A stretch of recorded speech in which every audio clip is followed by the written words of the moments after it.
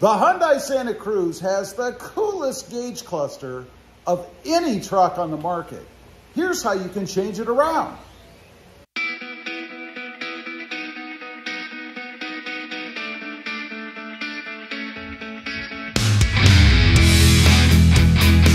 Well, good afternoon, everybody, and welcome back to Rob Motive MT. And that's right, the Hyundai Santa Cruz does have the coolest gauge cluster of any truck on the market. You know, I was looking the other day because I knew you could change the screen around the way that it looks. I finally figured it out. Not quite as intuitive as I thought it would be, but it's not that complicated. And I'm going to show you how to do it.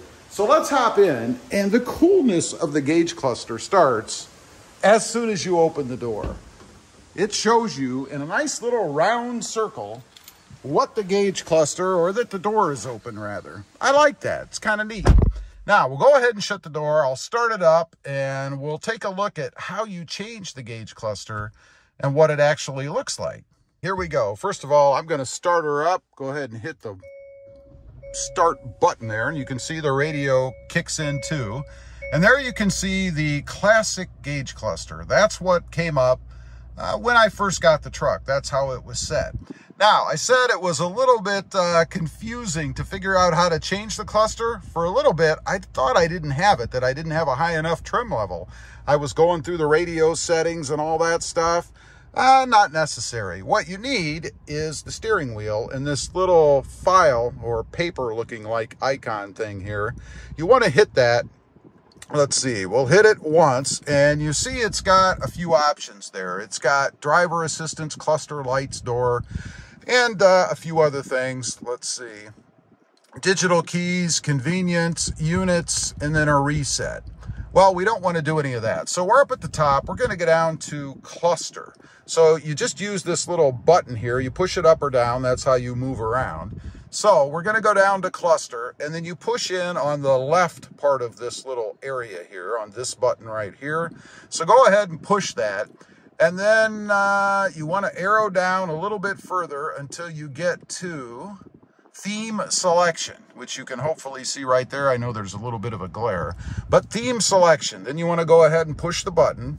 And right now it's set on Classic A. That's where we're at. Now you can link it to the drive mode that you have set, the drive mode being down here. When you change that, it will also change your screen based on the mode. So if you have that box checked, that's what's going to happen.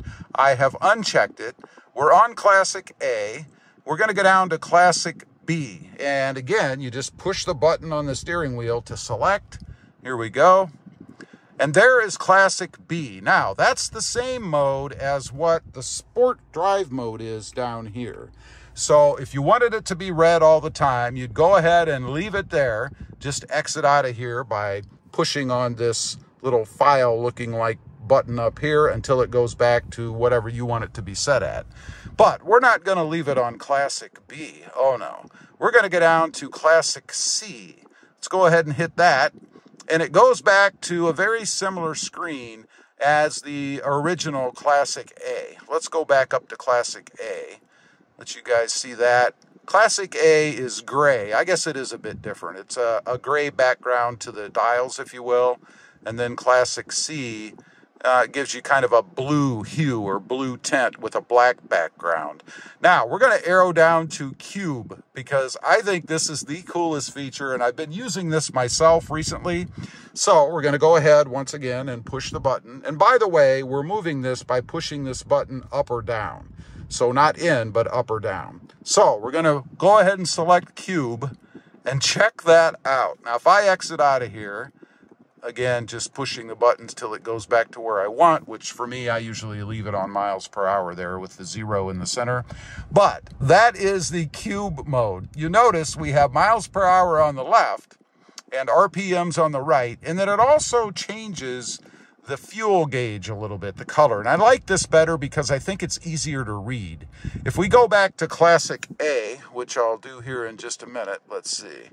I'll show you that. Pay attention to the gas gauge there on the bottom left. We're going to go down to theme selection again, and then we're going to go to Classic A. And you can see how it kind of blends in a little bit with the gauge cluster. honestly, it was kind of hard for me to track down when I first got the truck. I couldn't figure out where the fuel gauge was. Now, looking at B again and paying attention to that fuel gauge area, you can see it sticks out a little bit more in the red, but it really kind of blends in. So it kind of matches the rest of the dial. And again, it's kind of hard to pinpoint, at least for me, the first time. Now we'll go back down to Classic C, again, still looking at that fuel gauge. And it pops a little bit more there, I guess. I'm not sure how it's going to show up on camera, but it does pop a little bit more and seems to have more of a turquoise or a greenish hue to it, which does differentiate it a bit from everything else. Now, back to Cube. And this is the one I like the most. I think it's because of the black background. You know, it really shows up well. Let's get out of the selection modes there. Go back to speed limit or miles per hour right here. That's what I like to see in the center. But looking at this, you notice it does pop a little bit more, and I think it's a little bit easier to see. Of course, on the screen, we have the lights up here in green, and then all of the modes. We're in the car mode right now. And by pushing that center button here, that's how you move between the different modes up here. Let me go ahead and show you. We'll hit that. You see it goes over to user settings, all kinds of things you can do in there. And then there's a tire pressure. You have to be moving for that to work. And then an attention level. Never really understood what the point of that was. I guess the car takes a guess as to how much attention you're actually paying. So we'll go back to miles per hour. It also has the fuel economy gauge. That's a constant. I don't believe it changes no matter what mode you're in. It just changes colors, I think. And then over here is the engine temperature, and then of course how many miles you actually have on the vehicle. Obviously mine is still a baby at 288 miles. Now there's one other thing I want to mention, and I'm going to go back to the classic mode. So let's get back to that. This surprised me the other day when I was out driving around. There, we're back to the classic mode. Let's get out of the selections. And when I was driving around the other day, I pulled up to somebody at a stoplight, and they changed lanes. The light turned green, and they actually pulled over to the left to go ahead and make a left-hand turn. So they were sitting in front of me. When that happened, a message with a chime popped up on this gauge telling me, and I'm going to quote it wrong, so don't hold me to that, but in essence, that the object or vehicle in front of me had moved. So it flashed me a light, a message, gave me a chime to tell me that that vehicle had moved. Now, I thought that was pretty cool, and the reason being is because, have you ever been at a light and it turns green and the person sits there? They're either on their phone or who knows what they're doing. Maybe they're eating lunch, I don't know. But this reminds you as the driver that the vehicle in front of you is moved away and kind of keys you in that you should go. You know, like the light is green. Come on, let's get moving. I thought that was pretty cool. I wasn't aware of that. I was taken by surprise. It was pretty cool. Now, I'm going to go ahead and go back again one more time. I'll show you to the cube mode because that is my new favorite. So we go to cluster and then just scroll down till you get to theme selection.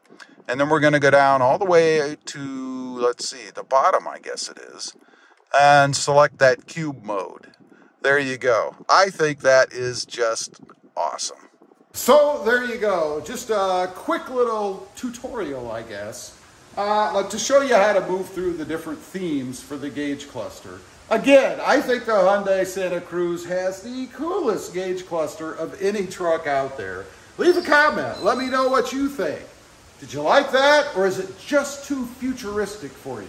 Now, you don't have to use that cube feature. You could use just the other colors. Let me know what you think. I'd be curious. Also, real quick, I do have 2 additional channels. Rob Motive, all about the Toyota Tacoma, and Rob Motive JT, all about Jeep Gladiators. Check them out, and if you're interested, please consider subscribing. Thanks for watching. Stay safe out there. Bye.